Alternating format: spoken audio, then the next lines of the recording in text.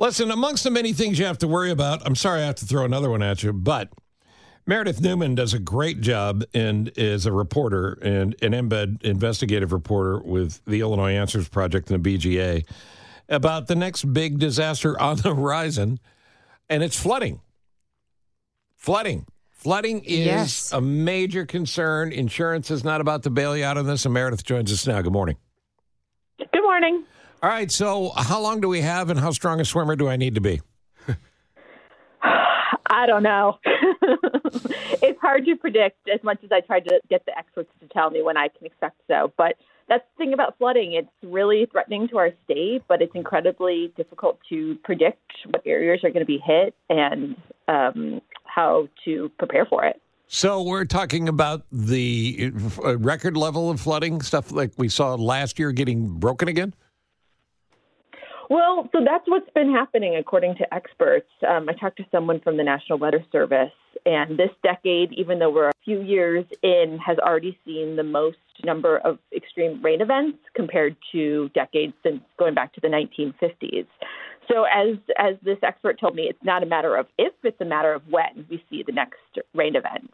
But it's hard to say when that will exactly happen. Completely agree with you, Meredith. We live in city Chicago in the middle of the block, and I swear every year, the water just in the basement just gets a little bit more, little taller, and it totally worries me. So I guess a solution would be overhead sewers, something like that. But it's going to cost money, whatever you decide to do, or how to trying to flood-proof your home, an already existing home that's however decades old. Well, what did you find, Meredith? Is that the deal? Is it because we have 100-year-old piping in the city all over the place? Is that part of the problem? Yeah, it's a combination of factors, as most difficult things are. First is obviously climate change.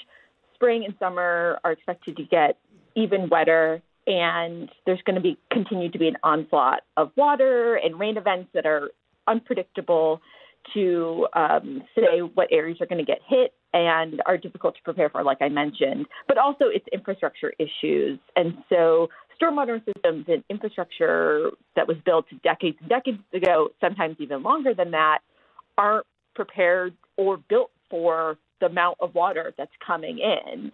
And also something to note in terms of Illinois, this is a state that was made up of wetlands and marshes and prairies, which experts told me were great sponges to soak up water and prevent stormwater runoff and flooding. But now that's been built into farms and cities and towns and parking lots and stadiums. And so water really doesn't have a place to go. So it's a combination of factors. But the infrastructure problem is definitely a concerning one. Meredith, does that include road infrastructure too? As far as, where you're located on a particular street, if there's extra potholes, if there's a sewer in front of your home, et cetera? Well, I think it's definitely a neighborhood problem. Research and experts have told us that poor communities, neighborhoods of color definitely tend to be more vulnerable to flooding, going back to just the investment in infrastructure. And so that's definitely an issue. And it can depend on where you live.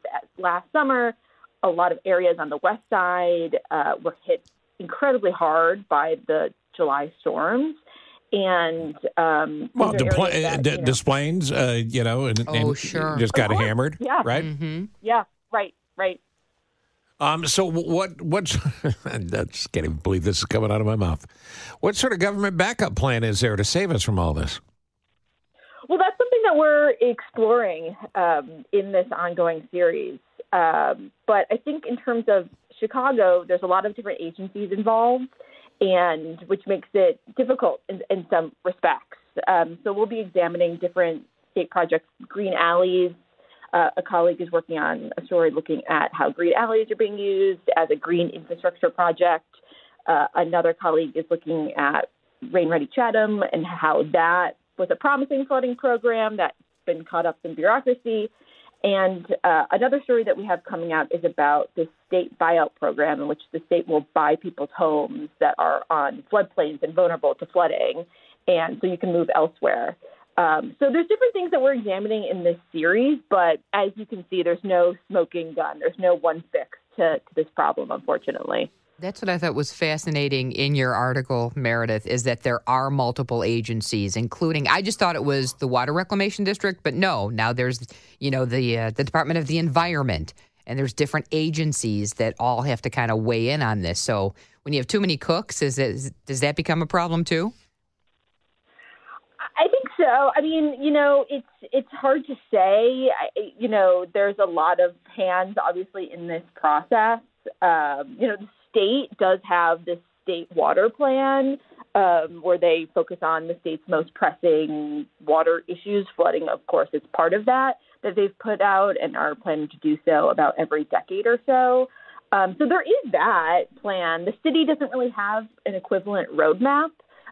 Some older people have been pushing for that, but there's definitely no state unified plan in terms of the city of Chicago. And, of course, we don't know how it's going to all be paid for. But, you can pay me now or you can pay me later because nothing is quite as damaging as water.